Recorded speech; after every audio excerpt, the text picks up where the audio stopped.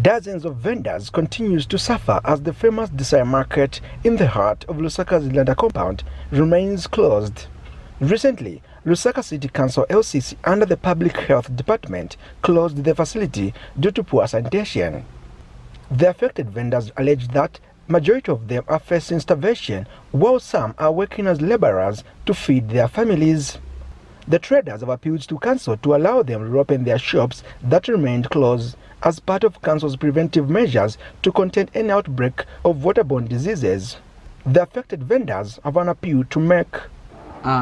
If in talking because abantu walidanda wasana complaining na ichilamo cause ya pavalilanda kutete okubalirishira abana adeni balisa bashirira atawe amajanki na wafuna kukaona ka market ubwalwa shani paka market yaka so po bayishire nkuisara. They have expressed concern that most of the goods that have been left unattended have either expired or gnawed by rats. So po atuye nkuisarira so abantu tawaledishira wino fe abana so if into nafikosa mwamonaka all footing at mwalodesha last money wamdala tapali itaileshita nobunga so if into nafikosa sana so mwishiwe fefe akuchitalimbeka pena tawalefula nkuisula balenda kaita mtebwe hapa paka market taishibike wino so nga tawalefu aya kansi kuisa isula is better kanshi batperako impia shiesufi. The traders have assured that once the shops are allowed to open, they will ensure maintaining the surrounding. That's why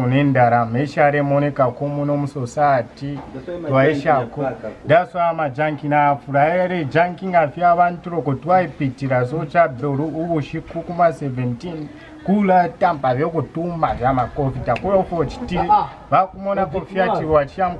According to the affected traders, they have tried to engage the council to reopen the market and address the matter, but there has been no positive response till date.